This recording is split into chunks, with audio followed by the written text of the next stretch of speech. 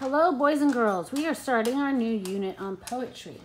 Today we're going to read the poem called Land of Counterpane by Robert Louis Stevenson.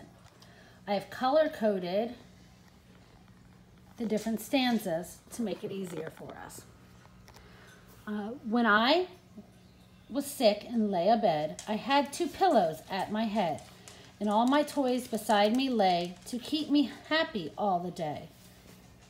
And sometimes for an hour or so, I watch my leaden soldiers go with different uniforms and drills among the bedclothes through the hills.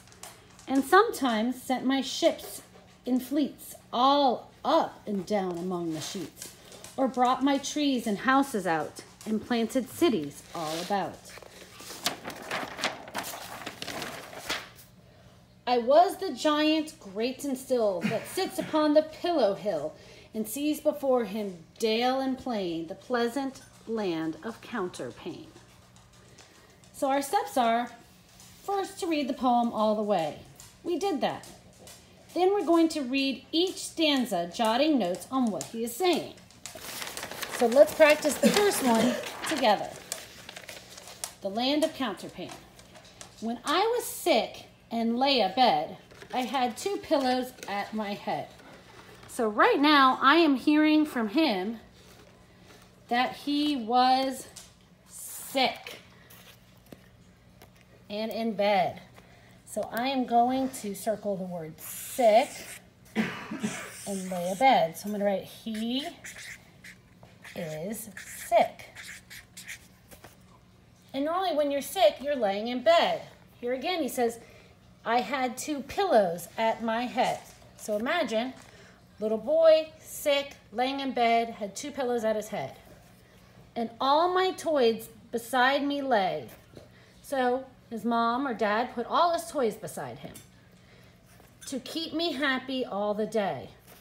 So all the day long means he can't get out of bed because they're all day long. Can't get out of bed. Now the third question we have to ask ourselves is, how does he feel? So right here in the beginning, he was sick, he was laying in bed. How do you think the author or the poet feels? I say that the poet is saying that this character, whoever it may be, because notice it was I. So normally when you see the word I, you think it's Robert Louis Stevenson talking, which in this case actually it is, because when he was a child, he was very sick for a long time. So how does he feel? Well, I mean, he feels sick, okay? But he's not so sick that he can't play. And right here, he gave a word that tells you how he is happy. So he is happy. Why is he happy? Because he has all of his toys beside him. All right, in small group and on your own, you will be required to write this information on your reading log. Thank you, guys.